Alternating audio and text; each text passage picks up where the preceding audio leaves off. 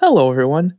Skyfall Blind Dreamer here, and today we're going to discuss the importance of dream recall.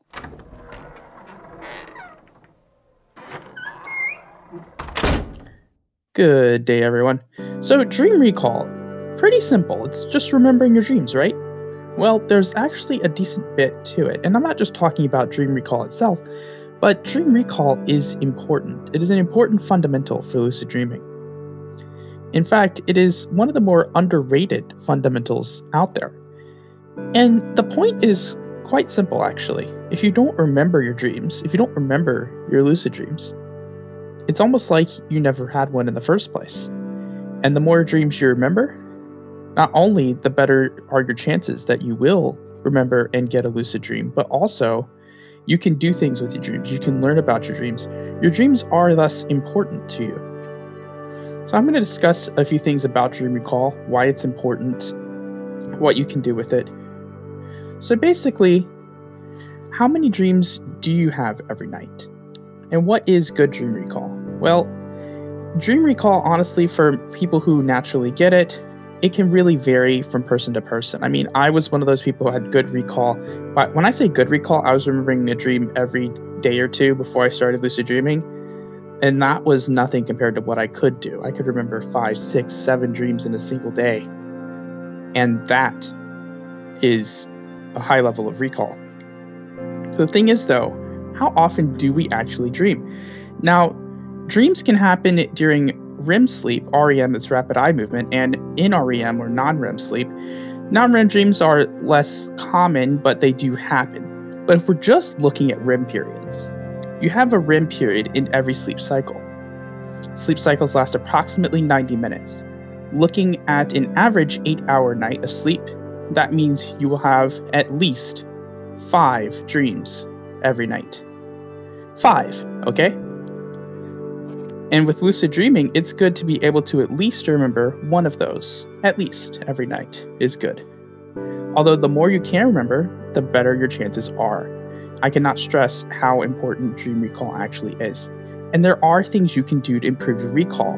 Recall is not purely based on natural ability. You're not a lost cause if you aren't remembering any dreams at all, or if you're only remembering one dream every so often. You can improve your recall. And today I'm going to help you by showing you how you can improve your recall. There are 3 things I'm going to discuss today. They are dream journaling, setting intentions, and dream delving. So let's get into it. The first of the 3 methods for dream recall is dream journaling. It's the most popular one out there. You will have heard of it. You'll know what it is if you've watched anything on YouTube, or if you've been on any of our communities or forums. You'll know what dream journaling is. Basically, recording your dreams. It's pretty simple. It's pretty straightforward. You can use any format you wish. You can use, a written physical copy, physical thing. You can use a computer. I'm blind. I personally choose to use voice memos on my iPhone for audio recording. I don't dream journal for recall, though. I just do it as a matter of record keeping because I've never actually needed it for recall. But when you're journaling your dreams, what you're actually doing is, 1, you're making your dreams a little bit more important to you. They're more important to you. You want to actually note down what you have. But more importantly, you're also giving yourself a record. You're thinking about your dreams while you're doing it. You're helping yourself remember them. And you're giving yourself something you can look back on and go, hey, this is what I dreamed. You can look at your dreams. You can study them for more detail. You can learn more about your dreams when you do this. So there are some things that you can do with that. And the next thing I want to go into is setting intentions. All right? So you may have heard the term intention setting before, you may not, but I guarantee you it is something that you have done. Let's demystify here. It's not something really super complicated or far out there. It's not something that you've never done before.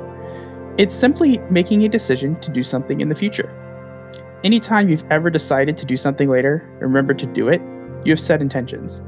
Intentions use what is called prospective memory, or it's your ability to remember things at a later time or date, or to remember to do something. And this basically works by associating your action, whatever you're intending to do, with something else. And this can be temporal. I will visit my friend's house at 3 o'clock on Saturday. Based on a location, I'll remember to get bananas when I'm next to the store. Based on a trigger or event, When my dad calls me, I'll tell him a joke. And it can be anything like that, any association. And in this case, if you're trying to set intentions for dream recall, you're trying to associate that I will remember my dreams with a period of time. Generally, you would set an intention that you remember your dreams that night or tonight, for example. But it's a decision. The point is, you've decided to do something. And another thing about intentions is the more important an intention is to you, the more likely you are to remember it. The best intentions are ones that may even have consequences if you fail to do them, but that you truly value. They're highly important to you. There's something you really want to do. You really must remember to do it, and you're more likely to remember to do it. You think about it more. It's on your mind. It's something that you are thinking about. And that's basically a brief overview of what intention setting is. So each time you go to bed, simply set an intention, simply decide that you are going to remember your dreams tonight. It's pretty straightforward, honestly. And the final thing I want to discuss today is dream delving. This is actually, I call it the most active method of recall because it's actually trying to utilize your memory each time you wake up to help you better remember your dreams. And this is probably one of the most active things you can do to improve your dream recall. And basically, the reasoning behind this is after you wake up, if you're someone who doesn't remember your dreams well, the moment it's easiest to remember a dream is when you've directly woken from it. And the more time that passes without you thinking about what you dreamed about, the more likely it is that you'll forget it. So with dream delving, what you're doing is when you get up, you ignore anything else. You lay in that position you were in when you woke up, and you think about what you were last doing, feeling, experiencing, thinking, anything that was just happening to you, that you were just doing or experiencing. And a few things can happen here. You can get a random thought or an idea or an image. I'll give you a funny example from my personal life. I actually was waking up one day and I was trying to think about my dreams. I was basically delving a bit, and the only thing I got was the word bolt cutters. No idea why. No idea where that came from.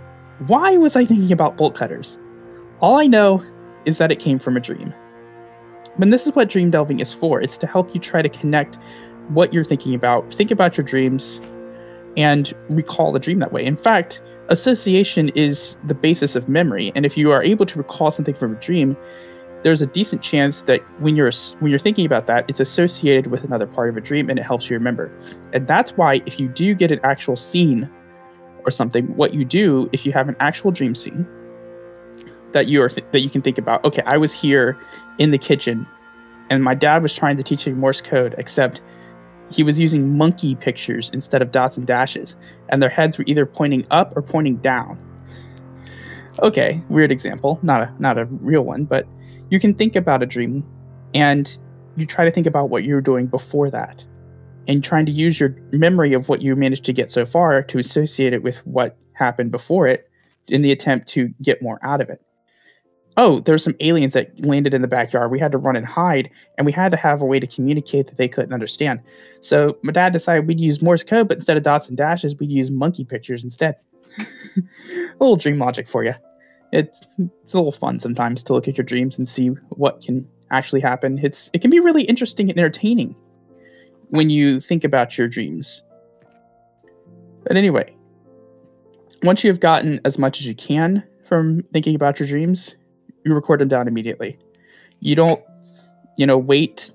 Generally, if you're someone who struggles with recall, you generally don't want to wait, because while the memories are there and they're fresh, that's the best time to record them, because if you forget them later, you can look back and go, oh, this is what I dreamed about. And I'll leave you with something else, actually, because there's something that can happen sometimes. And this is the importance of why I stress association and stuff like this, because memories are truly formed on association. You can have a word or a phrase that will trigger a memory, and dreams are no different. You could just be going on about your day, completely oblivious to dreams that you may have had the night before. Hear a random word or phrase or see it, and then boom, all of a sudden you get a full memory recall. And I've had that happen so many times. It is always an interesting experience, but it is never one to discount. You can actually remember dreams that way. And if you do, well, again, just note them down somewhere. I'd like to thank all of you for listening to today's video. This has been Skyfall Blind Dreamer. If you found this content useful or helpful, please indicate such by hitting that like button. Beat it into submission, guys. We can't let it stand on its own. And if you would like to be notified of any future content or uploads from this channel, you may hit the subscribe button and you may hit the notification bell as well. And YouTube will notify you of upcoming uploads. If you have something you would like to say, the comment section is open. I try to reply to as many people as I can. I may not get to everyone, but I do my best. I'd like to thank you all for watching. Have a pleasant day, whoever and wherever you may be.